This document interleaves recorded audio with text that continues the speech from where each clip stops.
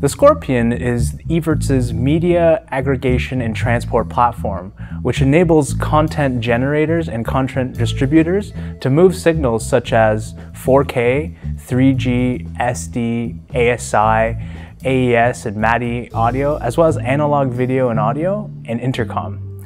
Other signals types supported are HDMI, as well as serial, RS-232, 422, and 485, as well as GPIO. The main point of the Scorpion platform is to basically combine these different types of signals that I mentioned and move them over different transport media, such as dark fiber and or IP. And when I mean IP, it's generally a managed type network between different locations and a provider. And these typical managed networks operate on 10G, 25G, 40G, and 100G connectivity options as well, which the Scorpion also supports.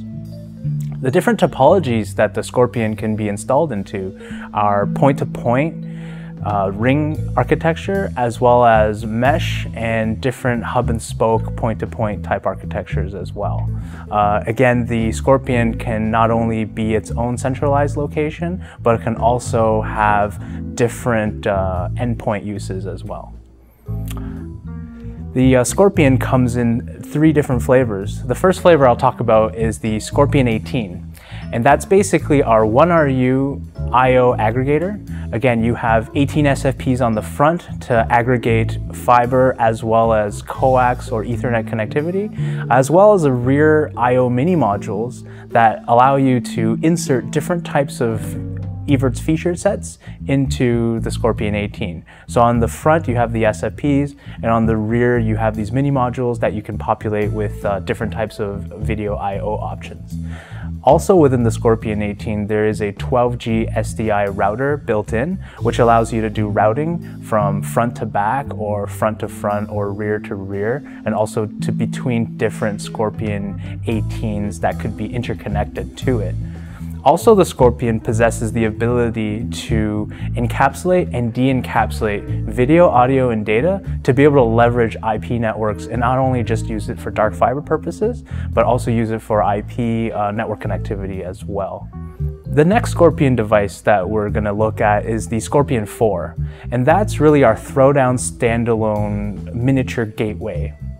And what it essentially does is it takes in the same types of mini modules that are seen in the Scorpion platform, but to be able to leverage them in a smaller space that's also fanless for noise considerations, as well as needing IP connectivity using SMPTE 2022.6 and 2110 as well. So similar feature set as the Scorpion 18 for encapsulation and de-encapsulation, but also possessing the ability to make different connections using different transport media, as well as moving different signal types. The Scorpion 2 fits in the Scorpion range as its miniature frame that possesses the ability to handle 2 I/O mini modules, as well as 4 SFPs on the reverse of the frame.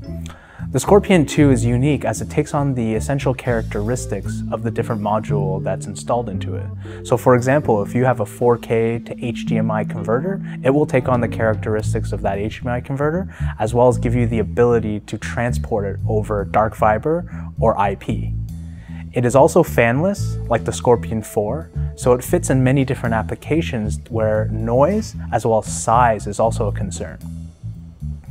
So we've talked about the different Scorpion-based frames from the Scorpion 18, the 4, to the 2.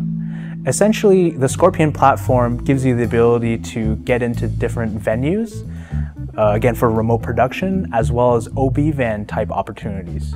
It also is great for rental houses, which gives you the ability of reconfiguring the units based on a particular need and a particular segment space. The Scorpion 4 and 2 are great for being fanless, so it can go into spaces where noise is a huge concern, especially for post-production as well as edit suites. So if you're looking to move high quantities of video, audio, and data content throughout your facility, the Scorpion platform is just the platform for you.